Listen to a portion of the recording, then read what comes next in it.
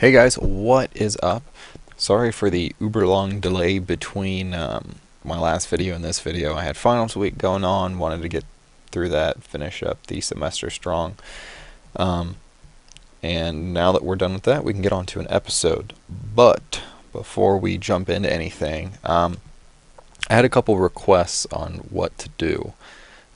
One of the requests was animation, another was parallax scrolling, and I do plan on hitting those. And I actually haven't dealt too much with either one. I've done some stuff with parallax scrolling, but this is the actual example in front of you is the first time I've used animation. I actually these images are not mine. I got them from opengameart.org. And once I put this together, I decided I wanted to learn shaders. And if you don't know what a shader is, they're pretty awesome. It requires at least OpenGL 2.0, and basically it allows you to fully program the rendering pipeline, which, when you say it, sounds pretty cool and fancy. But you see right here I'm using the default shader, which is what we're using with our game. But I can actually change it, and all of a sudden the colors are inverted. Basically, I have full access to every single vertex and pixel that is being rendered to the screen, and I can change its color. So here I did something grayscale. So I mean, you can see that there are the possibilities are endless. Pretty much every game that you play, if you play any AAA titles, shaders are used to create the way water moves. It makes it look like it's moving even though it's not. That's a shader. When you see would reflections be part of a shader? I believe reflections would be. A lot of lighting is done via shaders. If you ever played Battlefield, the lens flare is a shader. Well, pretty much any game that has lens flare, but Battlefield has that over-the-top lens flare and all that stuff. So that gives you an idea. We'll maybe go over these at some point. They're rather complex. It took me a long time to really understand them, and I haven't understood all of it. But this is what I've done so far. I also managed to get an edge detection shader, which pretty much like outlines the edge of every texture, up and running on this. That I can't take credit for that. I took the algorithm and everything off the internet and kind of played around with it till it worked. But that gives you an idea. Now today, we're going to be doing this stuff. This is a particle editor, and if you go to code.google.com/p/libgdx/wiki/particle editor, it will be right there. I will put the link in the description. And when you open it up, this is what you're going to get. And in case you didn't guess, we're actually going to be using dynamic particles as what's the right word I'm looking for, to make the exhaust. And I've already put together, fandangled with the output. You can see that this is the default that you're going to get. It's going to look like this. But what we actually want it to look like is, if you actually, when you get done, it's actually going to look like this, because remember, we have ours zoomed in so far that it looks,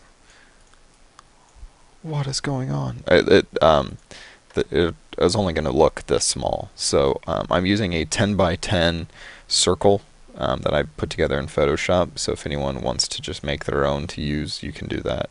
But I didn't mess around with the count. I did mess around with, let's see, what did I change? I changed the size. Well, to give you an idea, let's see. The size is actually going to be dynamically modified in the code. Velocity, I changed a lot. When it starts up, it'll be like 30 and 300. I have it at 0.1 and 2. The angle is also going to be changed programmatically while we're doing this. And the Yeah, and I changed the tint. You can change it to whatever you want. When I do it like this, it's going to look like a kind of a cool blue flame that's like white hot in the center. So you can do whatever you want with that. And then I have it set to continuous, and I left additive checked. So that is pretty much everything that's going to be changed. And let's dive into the code. I'd started this episode and then kind of got interrupted, and so I had to stop. So some of the stuff is already done. In that time, I'll show you what I changed. I added a public static final boolean debug. It's a boolean called debug. I set it to true. Basically, what this is going to let us do is anytime we're doing stuff that's like debugging type kind of stuff, like we have here where we're rendering we're using a shape renderer. Basically, I just surrounded this in an if statement and said, if debug is true, then we can go ahead and render that stuff. Also, I just remembered we have a wee bug, and that would be in the world, I believe, is where I put it, where we're actually updating this stuff. We're actually updating the bullets and the enemies, right? Next, yeah. So we're going to get rid of that, and to fix this, all we need to do is make another iterator, or just set biter equals. Probably not going to be the most efficient way to do it, but it'll work.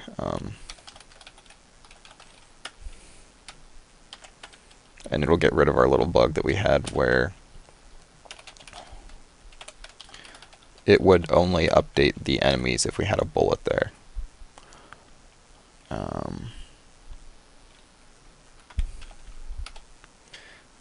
Did we have it as up?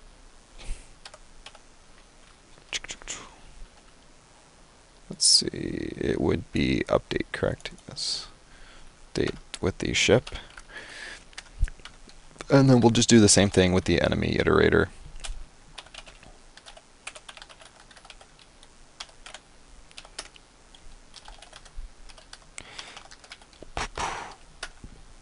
Again, we'll optimize this later.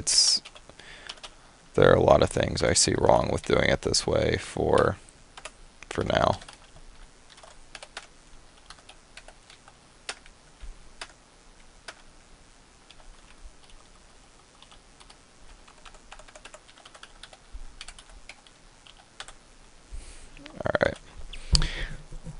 Now that should fix our little bug. I'm not gonna run it because I still have the particles in there. So we're gonna go to our renderer, and basically, once you have your render, your effects set up, you just click on save, and it'll give you a little file.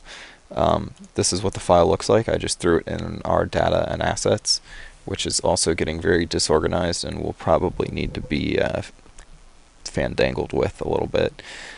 But this is where I was editing the our velocity and stuff, because I had to change it around because it was way too fast, and it still might even need changed a little bit. But for now, we'll leave it like this. Let's see. So what else did I add? In case you didn't notice, I decided to start commenting. I started with the render method, and I'll hopefully get through all the code at some point or another. But once you have that, you're going to need to take that image that you used and throw it in your data folder. And actually, I'm going to rename this from ball to refactor rename. Save that to particle.png, and then I'm actually going to have to change it to particle here. And it had trouble finding the file, so I had to manually set the sprite through the thing here. So basically what I did is I said the exhaust is a new particle emitter, And then in a try-catch statement, um, I used a buffered reader, and I just because the load takes a buffered reader, so I had to take the file handler and then turn it into a buffered reader, get the buffered reader from it, and with 200 and with a 2024 buffer size. I didn't do the calculations. I kind of guessed on that. It could be that could be killing everything. So it works for now. So I guess that's all that matters, right? So we have our particle emitter exhaust up here. Then the actual constructor takes a blank parameter. Then in our load method, sorry, I got like distracted and skipped around a whole lot before, but now we're going through it. The load method takes a buffered reader. We gave it the file handler. Reader gives us a buffered reader.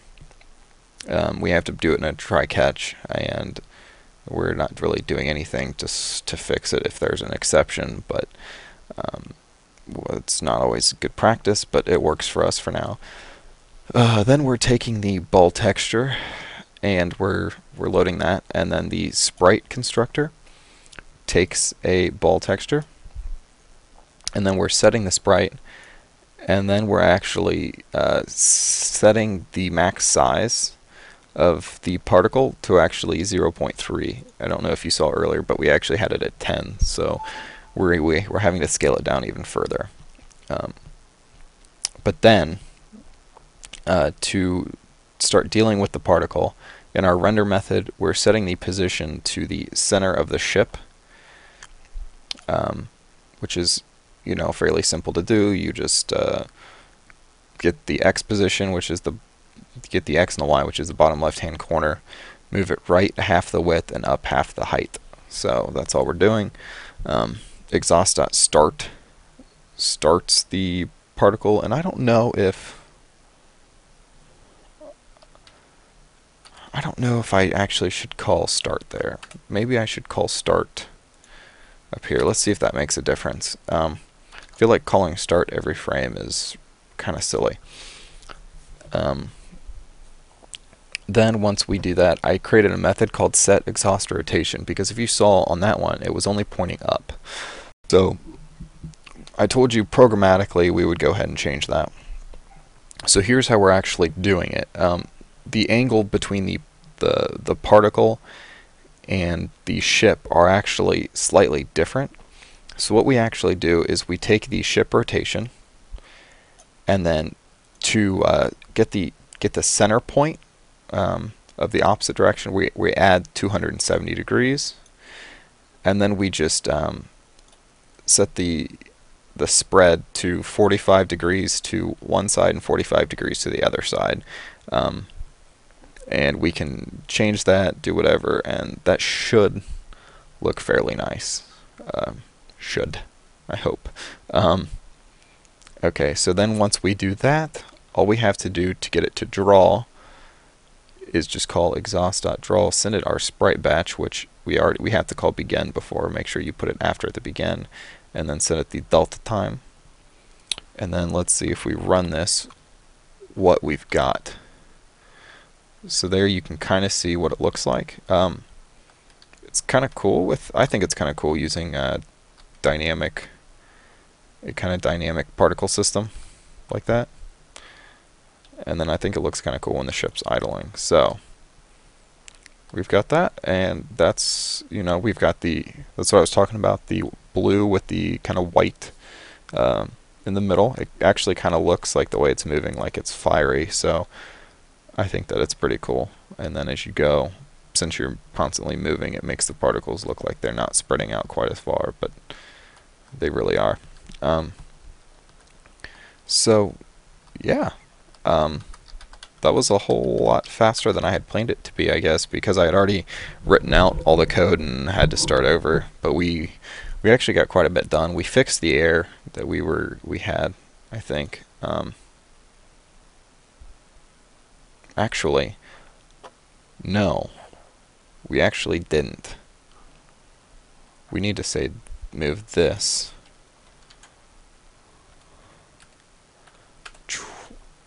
up into the enemies right there.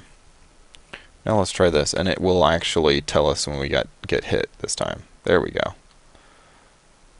And now we can move around, shoot that, and then if we actually go into the Angry Masons thing, the starter, and change this to false, you'll see that we don't have these squares rendered over everything. And when we shoot, bullets go flying out. And I might change the bullets just a little bit. Maybe give them a bit of a glow or something, make them look more missile-y, I suppose. And probably make it so that they don't come out from the bottom left-hand corner here. But, yeah, that's, you know what? We have time. Let's go ahead and change where the bullets come out. I forget exactly where we do that, but let's go to it's not our view. Let's go to our input handler and see when we click what we're doing here. I kind of forget. Add bullet. We have a new bullet. Okay. So instead of setting it to the X, let's do what we did with the particle and get width divided by 2 plus shift.get height divided by 2.